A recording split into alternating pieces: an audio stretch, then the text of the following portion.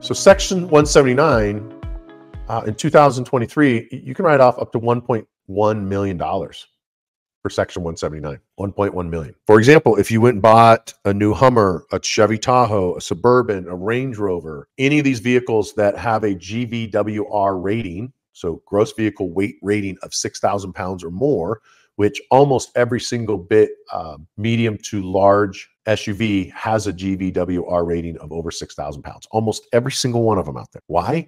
Because they know business owners are able to do 179 on them. And what that means is if you go down, today's December 19th, if you go to the dealership on December 31st and you buy an SUV, you put no money down and you drive off the lot and put it in service by driving it home, and that vehicle cost you $100,000, even though you put no money down, you financed 100% of it, you get a $100,000 write-off this year, not next year, not based on how much money you spent, not how much money come out of your pocket. It's based on the purchase price. So if it's a $100,000 Suburban Cadillac Escalade and you buy it before midnight on December 31st, you get a $100,000 write-off that day, up to $1.6 million based on current tax codes. Now, I think it's now 80% of the purchase price. It used to be 100%. It's going down to 60% next year. With Section 179, it allows you to write off the full vehicle the day of purchase, the day that you actually put it in service, regardless of how much money